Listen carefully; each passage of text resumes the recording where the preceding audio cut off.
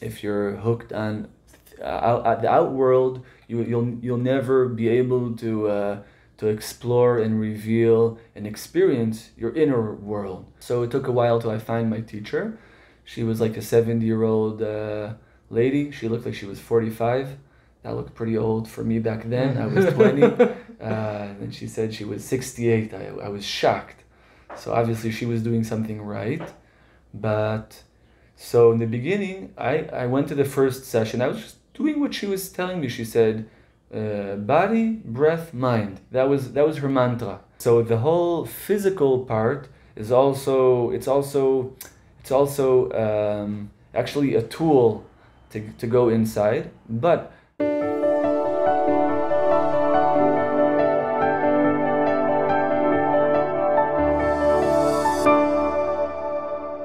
Hello, Eytan. Good morning. good morning to you, Yair. Appreciate your time today, early in the morning with your cup of coffee. So, thank you very much. I'm happy to host you. Thanks. Actually, when we spoke at the beginning, you have a decade, even maybe more of experience in yoga and teaching yoga, and because the channel speaks about different elements, the first thing I thought to talk to you about is the movement. Like when you told me yoga, first thing I thought about moving, stretching, strength.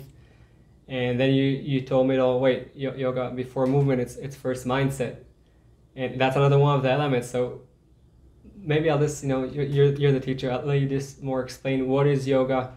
When people say yoga, what do they mean when they say yoga? What's behind that word?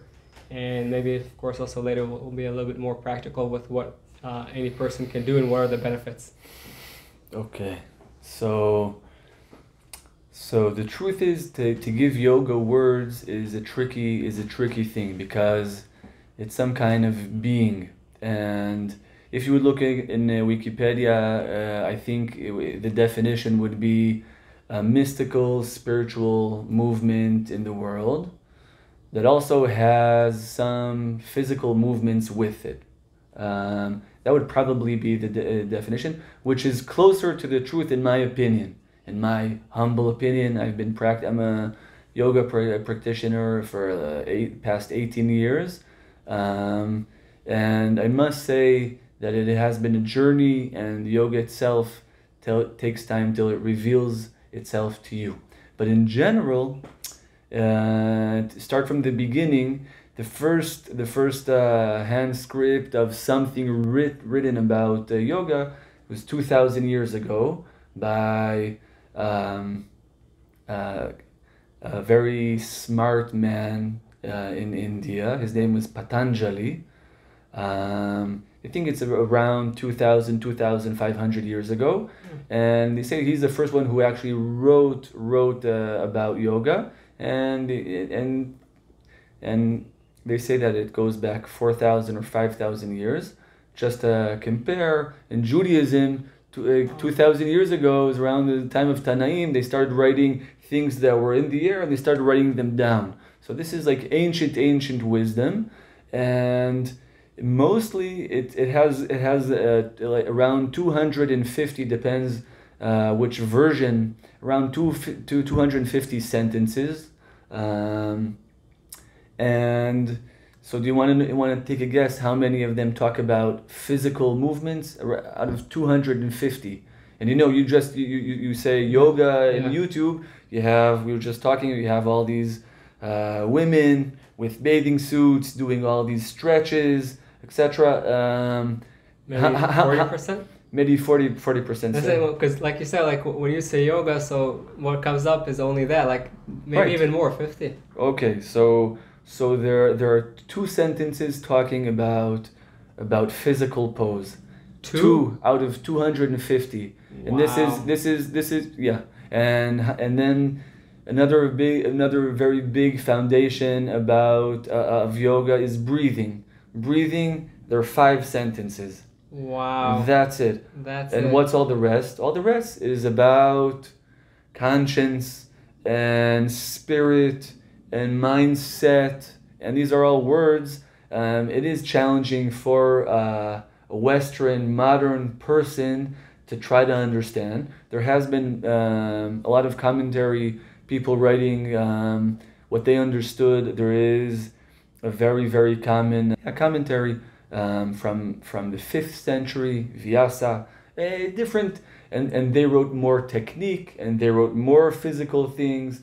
This is Wow, so I'm that's just nothing. explaining. So yeah. So it's nothing. So basically, it's all work of mind and actually bringing one to his own to the Atman to the inner soul or inner being. These are all words that are trying to define and explain something that's inside. And there also are some basic moral. You're not allowed to steal. You're not allowed to cheat. Karma things. Karma is like the law of good and bad, and you're trying to be on the bright side of being a good being in the world, and trying to know the world and yourself. So basically, yeah. So basically, they talk about 5 dimensions of conscience, of you knowing yourself. Of course, if you'll be attached to physical habits of yourself, and this connects to your podcast very well. If you're hooked on the outworld, you'll never be able to explore and reveal and experience your inner world. So basically, so that's like the main. So it's a spiritual mystical movement, and it has many Some physical elements in it. some physical elements, and so these physical elements exist also from the beginning, but it may well be that the most common physical element is just being able to be healthy and sit straight and still and meditate. That may be so. In order to be able to really be there, so you need to strengthen up your body, and you need to have no disease in yourself. So there's a whole part of yoga that talks about Kriya Yoga, about cleaning yourself, cleaning. You have yogis sticking things through their nose and taking salt water, and we'll stop there. A lot of things. So you want to clean yourself and be strengthen yourself and be work with the chakras, which are energy centers. And when you have when you have the vessel flowing and alive and healthy, so then you could actually bring your whole potential to start bringing yourself inside, and I would say be present with your own self. So the whole physical part is also actually a tool to go inside. But the thing that defines yoga practice, even the physical yoga practice, from going to the gym, for instance, is when you go to the gym, you say, okay, I need to do 10 reps of this and 10 reps of this, and you're on the treadmill, you're thinking about the hamburger or the shake or whatever for afterwards, and that's not yoga. Yoga is actually, I'm actually using my mind and my concentration to learn my body, not because the body is the most important thing, but I want to also strengthen this muscle of concentration, which is an ability, a skill, which is like a muscle. Just trying to be focused in one thing, taking all of my awareness, instead of being outside, I'm bringing myself inside. And in the beginning, we use the body as the main tool, and that's just the beginning. That's just the beginning. Right, but that's only the beginning. But you said so many beautiful things here. I'm going back to what you just now mentioned. You said to be focused on one thing. You realize saying that sentence in 2023 today, it doesn't work. Like, people are focused on so many different things, and you can't really do multitasking. Like, in order to do something, someone asked me yesterday, how much time do you need to work? I said, listen, if I'm focused, I could do the same 12-hour work also in 6 hours. So I think it's beautiful that the yoga gives you that opportunity to practice that muscle because it's a muscle. I'm sure you had students at the beginning, it's much harder for them just to focus for a little bit, and then and it's like anything in life, it's a muscle that you build. So I think that's really beautiful, and also it's basically it's a tool in order to dive deeper inside into yourself and to know yourself better. When you know yourself better, so you could basically first, you provide for yourself more of your own presence, more like you see more of your own beauty. Mm-hmm. So you create for yourself a better life. When you have a better life, you also create a better life for people around you. But what I'm trying to understand is, number one, how do people stay in focus when focus is the last thing people do like these days? Because it sounds like impossible. So many things jump up, whether it's social media, whether it's work, whether it's like a million things come from it. So first, how do you work on that focus? And second, you went into yoga also for to recover from an injury. So what are those like, if you could give some tools or simple steps, like how can people also benefit from yoga? From the physical part, because we understood the main is the mind. It's crazy, like we only talk about the movement of the yoga, like I thought it's movement. It's a small part, but I also want, if you could also afterwards mention that after you speak a little bit about the focus part, if you could mention how the movement part of yoga and the breath can benefit us in the day-to-day, in the routine. Sure. So first of all, we'll just talk about the challenge first. The challenge today is probably larger than ever in the history. We picture like these yogis in a cave. The birds are outside and in the wind and you're just aware of everything. It's great. It's great to connect to nature. I mean, connecting to nature in general is one of the beautiful things that we have in life. And as modern people, we're disconnected. And even if you see people going on hikes or whatever, so you'll see them in the cell phone. And when you go, even if you go into the internet, there's this popping up. Everything wants to capture. The world has understood that the most valuable thing is our attention.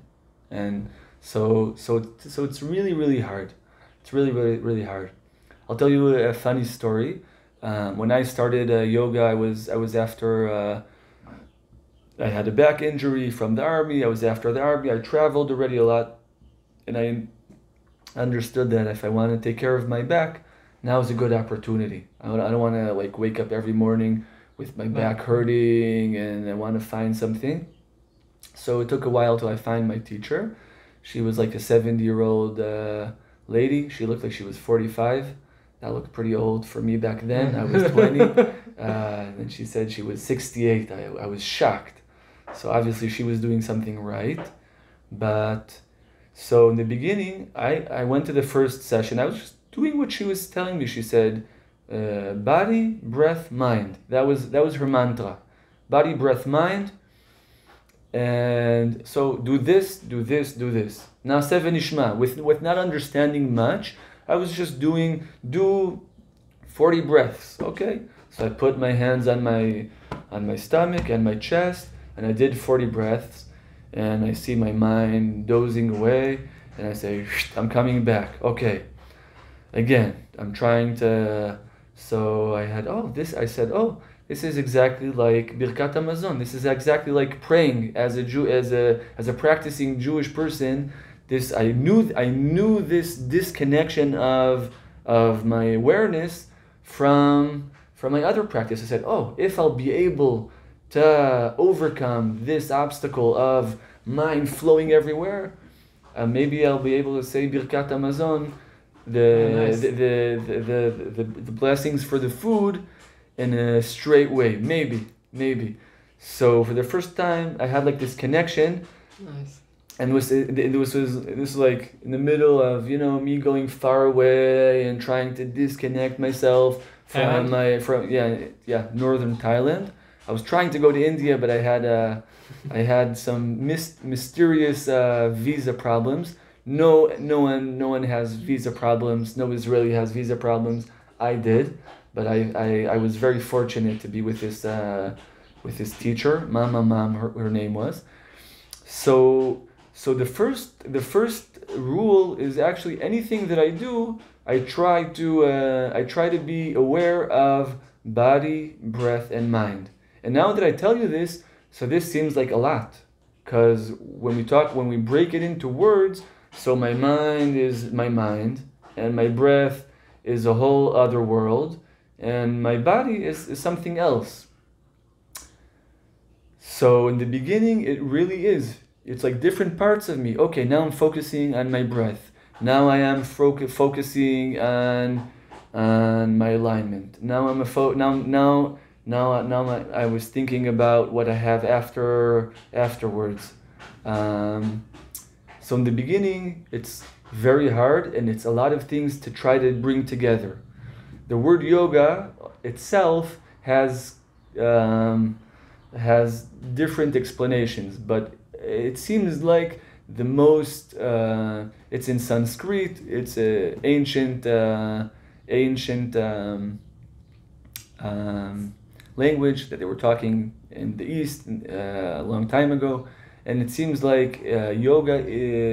There's a lot of New Age explanations about oneness and togetherness, which that really means. But it means I don't have the word in English. Lirtom, like to take the like when you put on a cow the machresha, to bring it like to attach maybe something like that. My son is playing music outside. Amazing, that's great. I love it. Okay. So in the beginning, so we'll give an example from a swimming lesson. So in the swimming lesson, they tell you, okay, you only need to learn one thing, which is 1, 2, 3, 4, taking air and then going.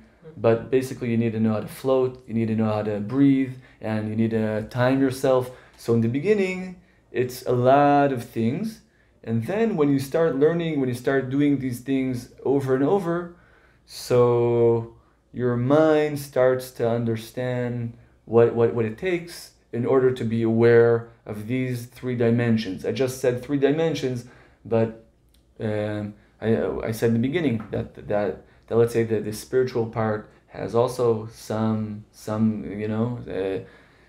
levels, and we didn't talk about emotions, and we didn't talk about energy, and we didn't talk about imagination, and we didn't talk about so there are many more dimensions. So the real masters, they were mastering each one of these dimensions, like a strong, flexible, energetic, healthy body, and like full breathing. And being there all the time, so what that gives you in life, instead of being, instead of just reacting from a low side of yourself, you're there. So you see the problem when it's little, and you're creative and smart enough to solve it when it's there. And not letting things get bad and get worse, and then you're stuck with a big problem. Yeah. One of the Taoist famous books, the Tao, I'm sure you. So he says that all of the big problems used to be something very little that was very easy to solve, and you just didn't know. You just weren't aware of it. I like that, but I think it's also it's more than only the problem. It's also when you're aware and you're focused, like, and you're here, so it's also there's so much beauty already over here. I'm saying, right. So I'm saying it's not only the challenges, it's also you could have now an amazing breakfast with someone you appreciate, or by yourself. But if your head, your mind, you said is here and there, like our mind is all over, so we don't enjoy it. Enjoy life. And it's true. And I once I made for myself a really good breakfast, and if another person would be there, amazing. But then I was by myself, and I said, okay, now I want to be aware for this breakfast. And I was eating, and I was like, wow, this is amazing. And then I was like, later on, I was like, hey, a day ago I had the same thing. I was just like having it fast on the way to work, running here. So I really love all of the benefits that you mentioned that the focus can bring. And many people probably watching now are saying, wait, but you're talking about all these masters that were, mind, body, and breathing. You said it's a practice. Right. Is that something? Right. I believe that anyone can achieve almost anything if they put the work and practice into it. Of course, there are people that are more skilled and whatever, but from your experience, you see students that are like, I could talk about myself, yeah, it took me a long time, I'm still working on it, but do you see students that the focus is like it's going all over, but with practice they see the improvements? Of course. So first of all, you could see the difference of awareness from the beginning of a class till the end. My class is an hour and 15 minutes. You see people come, I always say, take a moment, see that you put your cell phone on silent. If you have to get back to someone before, do it. Take another minute or two so you could fully be here present. Then see that you went to the bathroom. Important. We're here. It's like a threshold, miftan. You need to like go. There's like an entrance to the practice, and there's something that's not so good, because then people say, yoga is on the mat in the studio, and then there's outside life, which is outside life. And this is something that I happens to me as well. Sometimes, like I'm exhausted after a day. I've been teaching, and I'm not so proud of the way I eat, or that affects my sleep or whatever. So that happens sometimes too, like this separation. And what we're trying to do is, first of all, okay, but make the practice part of life and make life part of the practice. But that's like a big goal. But I'm just talking about the practice itself in the course of an hour and 15 minutes. Anyone, you don't need to go for 10 years to be in the cave and then you'll understand what the benefits of yoga. No, you go to one class after 10 minutes of practicing meditation, and I talk about meditation and mindfulness as part of yoga. Yoga has many structures and many dimensions, as I said, but what became very popular the last last decade or two is the whole practice of mindfulness. So this is just a fun way to work with your body, and in that aspect, this is I'm just putting it aside. This is a whole another topic. Why, in my opinion, yoga and other body movement meditations are suitable for the modern person, because it's not just sitting for 10 minutes and being still, which is exactly the opposite of what we're doing. We're chasing and we're moving all over. Here, I'm actually telling you, come move with me, and let's just let our conscience be within the movement, and we're learning something that actually the body benefits from, and it calms down a lot of the nerve system, the immune system, digesting the system. Everything actually calms down with the breathing, and the mind doesn't need to like from to nothing. You have something in the middle. So that's another subject, but I'm also saying that. So I'm saying you could understand and feel the benefits in one class, and you could even after 15 minutes, people say, I don't have an hour, I don't have an hour and a half, so I'm not going to do anything at home. I said, you don't need to do an hour and a half a day. Give me 10 minutes. I mean, I'll give you the suitable, the right exercises for you, for your goals. For people who want to work on their stability. There are people who have back pain. Almost everyone has shoulder, neck problems. So I said, okay, let's just do, like a session of 5 minutes of rolling shoulders and neck and breathing and being aware. Your day will be different. Your whole week will be different. The next time you come back to the studio, you'll be different, and you'll start the class from a different place. But you could really, these benefits, you could really you could really get them. You could really get them into your life if you just give little bites of it. And I'll say the most important thing is actually not how long the practice is that you do it over and over and over every day. Hi, I hope this video is serving you. I just want to share with you that my belief in life is that you are here to serve a purpose greater than yourself. But in order to do that the best way, you must start with investing in yourself.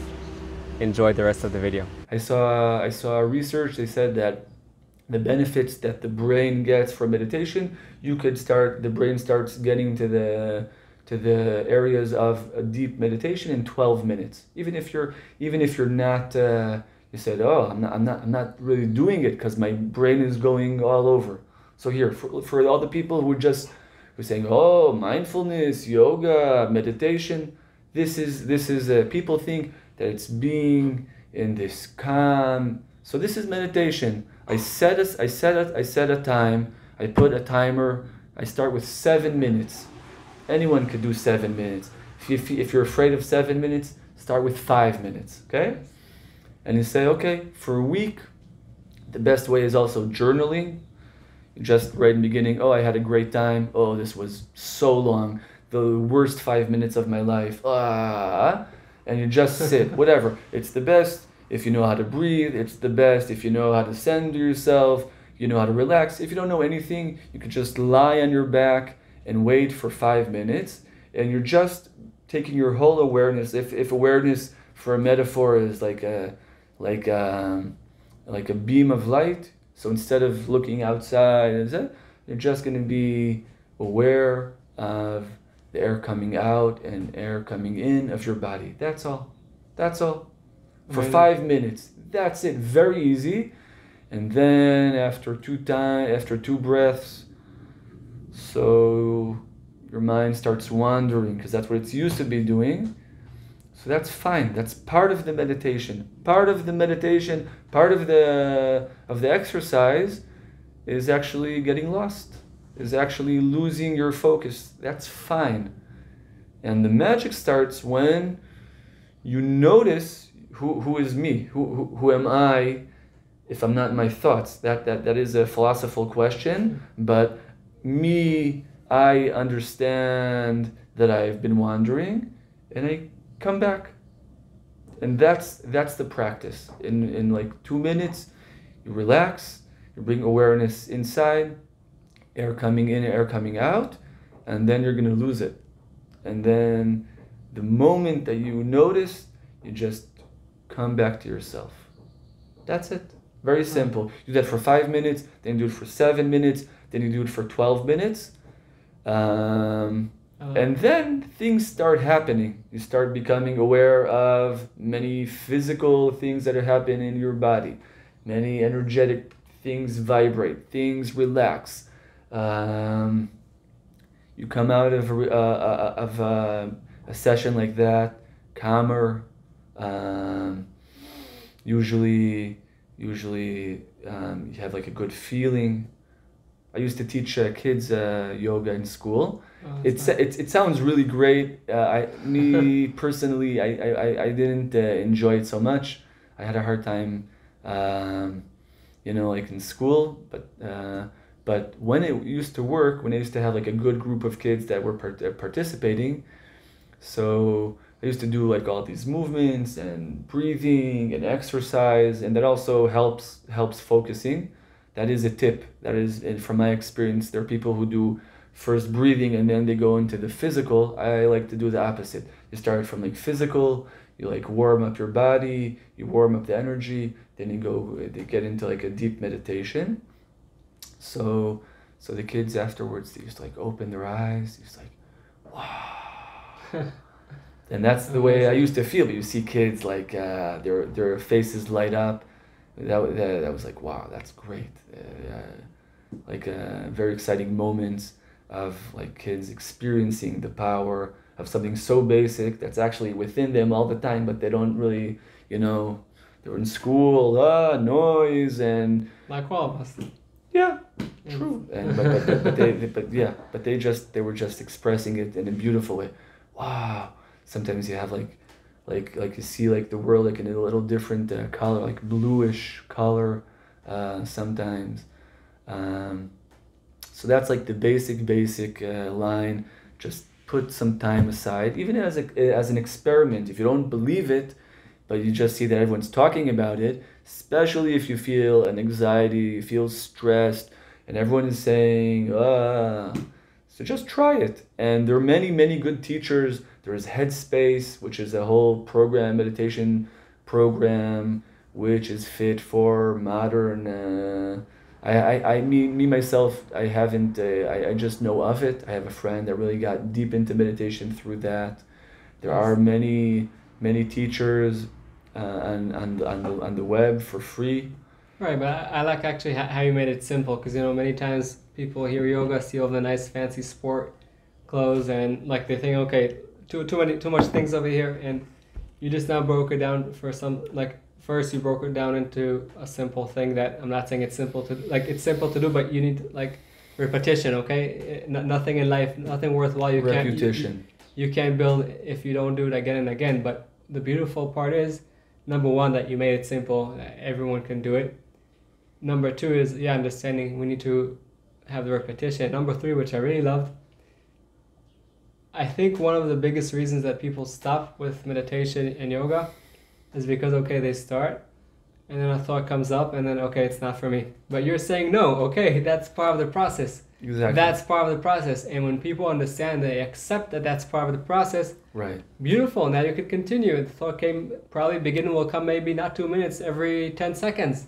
And it's fine. It's okay. Right. That's the beauty. It's part of it. And the more you practice, you get better. A baby, I don't know, maybe but I never heard of a baby that was born walking. Before they were crawling, they're moving, crawling, walking, falling. Now, right. Thank God, most people can walk. Right. So, but accepting that's part of the process, I think that's really beautiful. I just want to touch on one more aspect of the physical part. Mm-hmm. I know you said no problem. Mm-hmm. Just I believe it's also part of it. I know it's only 2 sentences out of 250, but still. Why like I have a lot of friends that also have injuries and those type of things, and some of them told me yoga will help you. Yoga will like. I thought that they were injured from yoga. I thought that was going to be your question, because that happens too. No. Okay. So actually, by the way, when I practiced yoga, I have a back injury. So my teacher told me it was a few years ago since, and I didn't do it. I should go back, but. Okay. She told me I need to be careful for my certain practice because I'll injure myself more. But why forget about back injuries in general? Like in our routine life, we don't move too much. Even people who do sport, and I'm one of them every morning. After that, I drive to work, so I'm sitting down, and then I sit down at work, and we sit down a lot. And sitting down is a new cancer. So why is yoga so important for people just first in the routine? Like why is the movement of yoga? Why does it help us create a better life for ourselves from the physical perspective? Okay, so first of all, I'll say that any kind of sport or physical movement is good for you. And the best thing is to find something that you enjoy and you love, and that gets you motivated.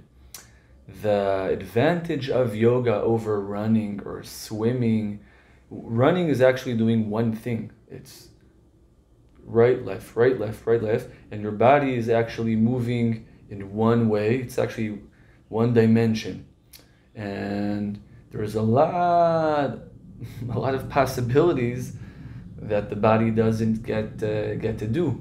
And if you think about modern life, it's very like my metaphor is like it's like a robot, because you're sitting computer, like that. Yeah, especially that's definitely the evolution going slowly, and shoulders, but you have many people, I see this all the time, that anyone could just look at your neck, you could go up and down. What about sidewise? So we don't do this a lot. And think about your waist and pelvis, and so the yoga gives you more angles of motion. So there are there are martial arts that also do this, and there are other capoeira, and there are many, many more methods that took the base of yoga, Pilates, Feldenkrais, Ido Portal movement, a lot of things that understand that the body has, that you want to move all of the possibilities, and that gives you health. Because if you do one kind of sport, it also could be some kind of nivun. I don't know how you say. Other parts of you don't get to be expressed. So that's great about yoga, and another thing is the mind part about it. The mind and breath. When you're running, you have to breathe, but you don't really master your breathing. You don't really explore your breathing, and when you're running, you'll breathe well. But when you're just sitting at home, are you going to be breathing deeply? Probably not. And this is a kind of another skill or another habit that you could enhance when you get into yoga. So it's more dimensions and angles of movement, which give your joints and muscles an opportunity to express themselves and open up and live at their best. And the whole breathing and mindful kind of practice, which I always tell my students. I have some morning classes and some evening classes, so I always tell them, like, save the hard things for your day or your yoga day, because you're gonna have more patience. You're gonna be smarter after you do yoga. You may need to take a nap because you woke up at 5:30 in the morning, but either that or in the evening I say, okay, this is a good time. Especially I have a class like in the evening. People go home. I say this is a good time for a good talk with your wife. This is quality time for you with yourself in life. Don't waste it. Don't go watch TV now. Yeah. Because it gives you something precious to experience, and it would be a waste not to use it and For sure. to come. It sounds like I'm going back to the beginning of our conversation. Basically, doing the yoga, whether it's the physical part or the mind part, which come together. The physical is to go inside, but it's basically to open more doors into your body, into the capabilities that your body can do and that your mind has, basically opening the door into the treasure that is you.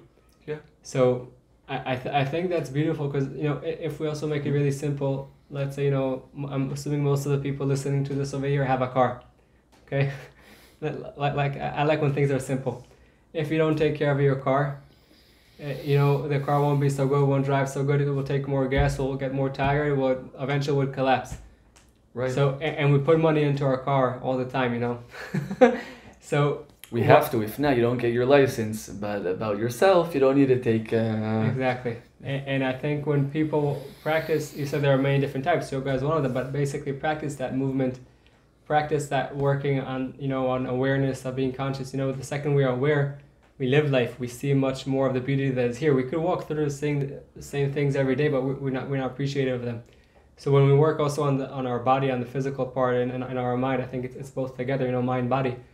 So we're able to see the treasure that is already in us. Each person has it, and you said it really simply. And I really love what you said. I'm going back to it about the fact that when things come up, when obstacles come up, that's part of the path.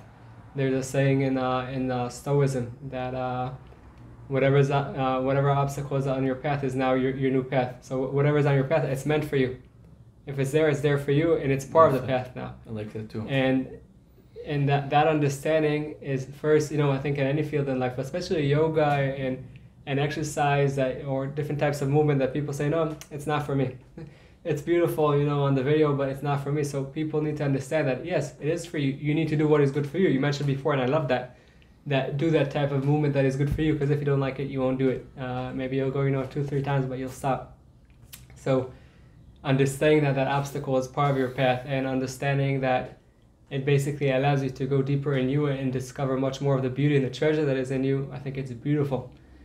So I really appreciate you for sharing all that, and maybe we'll also put a link for the Headspace. Is there any place that people can find you? Yeah, I have a YouTube channel. It has some stuff. I'm in Facebook as well. I want to give another tip for people maybe saying, "Oh, okay, I'll try yoga." You're supposed to. That's not a good beginning. If you're interested in saying, "Okay, I want to try to feel this. I want to experience this," so the best thing is just to see where you have a yoga class that's close to your work or close to your house, something that could work out with your timeline of work or whatever. You know, I lost some really good students of mine that moved away. They tried to come from far away. I said, forget it. Just find something that works, that's close to your work, close to your house, and I'm happy. I'm happy you're with me for whatever time you were. The good foundations, go on. But that's number one. It needs to be comfortable. Number two is to find a teacher that you connect with. That's so important. So important. And don't wait to say, okay, after half a year, then I'll start understanding what yoga. You're supposed to understand the benefits of yoga after one session, maybe two. Of course, in the beginning of the yoga class, you're going to be looking outside and you won't know the names of the animals and the poses and whatever. You won't know. And that is a contradiction, because I said, oh, it's being focused inside. So it's a learning curve and it takes time. But you should go to somewhere, to some teacher that you connect to, that you feel that this person is generous, this person is nice, this person could be a good teacher for you. And after one or two classes, you should be able to know if there's chemistry, if it works. And that's a good way to go. That's the way I did. This is the way I tell everyone who asks me, what do you need to look? Headstands like this. No, you just need to see, did you have a good time? Did you feel like you were calmer in the end? Did you understand what he said? Or was talking with all of these terms, Sanskrit terms, whatever. So just look for someone else. That's it. It should be accessible. And just this tip was very, very meaningful for me. This is the way I found my teachers.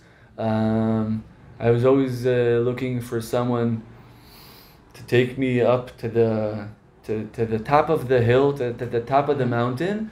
But I had this sense that I need to feel a connection in my heart to the teacher. So that's a tip. And I just want to say the last thing about yoga is that the real yogis were really connected to everything. It's not a spiritual way that gets you all closed from the world, and oh, I need quiet, and I need to be with myself, and these are all sorts of things that people avoid yoga because they think, oh, you need to be some sort of person. No, the goal of yoga is to connect you to yourself, and once you're connected to yourself, you're connected to life, to nature, to the beauty of everyone, loving people. That's what yoga is. That's why I really connected to it. It wasn't like, oh, you go into this monastery and you're quiet for 20 days. No, you're supposed to be, life. You're supposed to be connecting. So you're doing these motions and you're breathing, but it is connected to life. Beautiful. I love it. And I think, again, going back to make it simple, also whoever listen, at home, Eytan made it pretty simple. Just, find that place, like you said, that is close to you, that you connect to the teacher, and understand that's the main thing. It's part of life. It's not 20 minutes an hour that you sit in a cave or in a closed studio. No, that gives you the energy, the tools to basically make the rest of your life better. And yeah, some days you won't feel like it, and it's fine. Exactly. It's all good. It's part of the game. Exactly. But I really appreciate you making that clear and simple, and it's beautiful. Thank you very much. Yalla, I'm happy. I hope you enjoyed the video and you got some tools to overcome your challenges and light your path. For us to help other people, please press that thumbs up and subscribe to the channel. And don't forget that the most amazing things in life the one you take for granted.